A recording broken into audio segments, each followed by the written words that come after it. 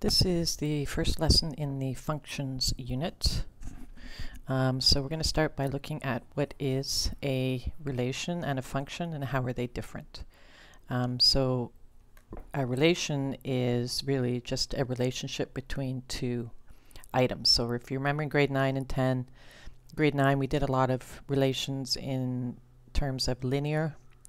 So you created a scatter plot for some data, you made a line of best fit, you probably found the equation, and these are an example of a relation. In grade 10 you did quadratics, where the y value is dependent on the x value being squared. Same thing, you did some scatter plots, probably did a line of best fit, found the equation, and so on. So a relationship is any two variables that have a relation to each other. So foot length and height, how much money you make by selling ice cream cones, etc. So we can represent relations in a variety of ways. Generally, the ways we express them is ordered pairs, table of values, which really is just ordered pairs but organized into a table. We might plot those ordered pairs and make a graph, and then we might look at the pattern and create an equation. So these are all different ways of representing relations. If you look at all the first elements in a relation, that is called the domain. So that is your x values. If you look at all the second elements in relation, that is called the range, and that is all your y values. So we'll look at that in a bit more detail in the next lesson, but that's just a little bit of vocabulary there. So here's an example of a relationship. We have the distance from a storm. So this is my independent value, or my x value, and time between the flash of lightning. So the x value is time. This is my independent variable. And then distance is my y, and that is dependent on time elapsed. That is my dependent variable.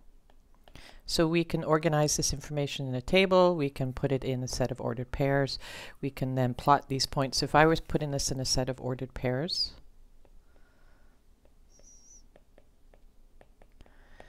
I might label it, let's just call it distance. So we'll use D for the set. We usually use curly brackets to organize our set of ordered pairs, and then each set is in a set of round brackets. So the first x value is 1, and this y value is 330. The next pair is 2 and 660. The next pair is 3 and 990, and so on.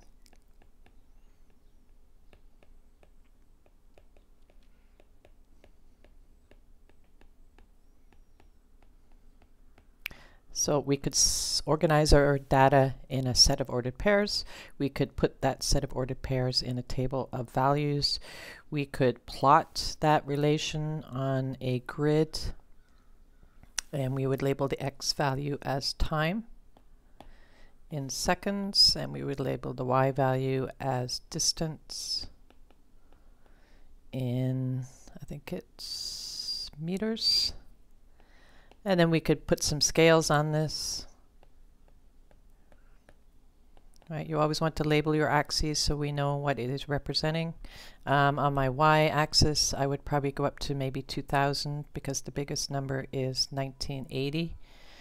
And then I would divide that up accordingly. Maybe I might go by hundreds. 1, 2, 3. No, maybe 200s.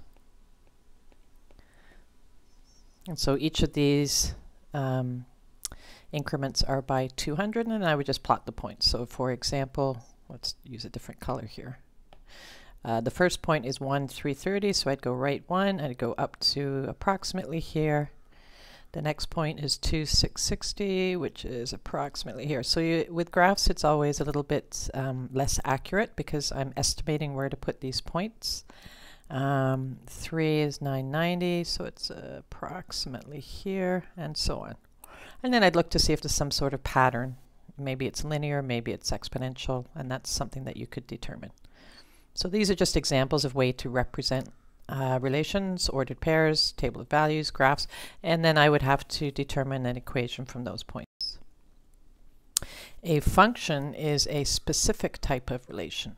So a function is a set of ordered pairs for which every x value only has one y value. So it should be noted that all functions are relations, but not all relations are functions. So functions are a specific type of relation. They have to have this criteria that every x value only has one y value. So how do you know if it's a function or not? Well, let's look at the different ways we looked at relations. Ordered pairs or table of values. For every x, we have to have a different y. So basically, with ordered pairs and tables of values, you want to make sure that x does not repeat. Right? Because if x repeats, that means there's a different y value for that value of x. So when I look at the x values, I have 2, 4, 7, and 8. None of those x's repeat, so each x has a different y. So this one is a function. In this ordered pairs, I see that x repeats. So when x, so it's not a function, because when x equals 1, it has two values for y.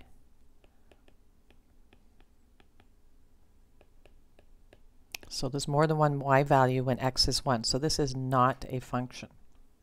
If I have a graph, it's very easy. We use what we call the vertical line test. And the vertical line test means if I draw a vertical line anywhere through this graph, I will only cross at one spot. I won't cross the graph more than once. So this linear function is a function.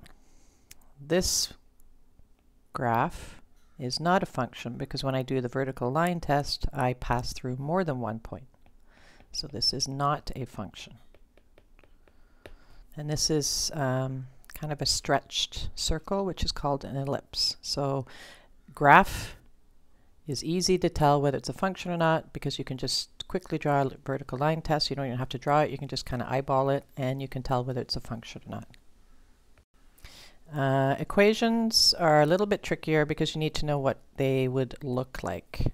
So with an equation, we need to have an idea of what the graph would look like in order to determine whether it's a function or not.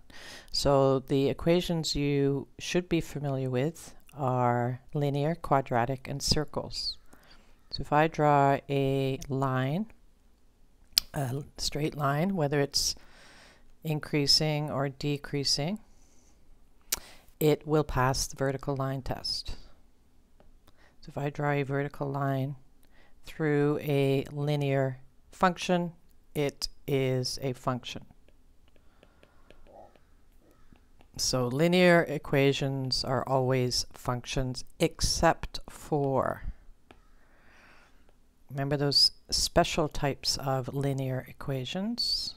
We had vertical and horizontal lines. So a horizontal line means that the slope was 0. That's because it has 0, if we think about rise over run. It has a 0 rise. It does not go up and down, but it does have a run. So 0 divided by any number is 0. This one had a slope that's undefined,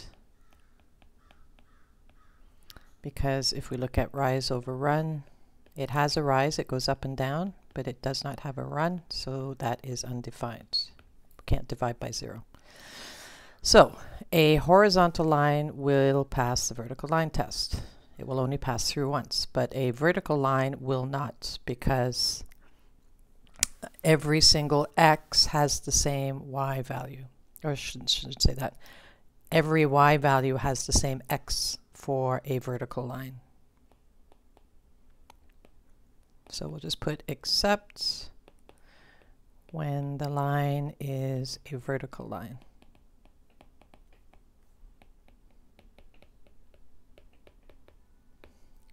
Because for one value of x, there are infinite values for y. right? Because every y is the same. So there are infinite values for y.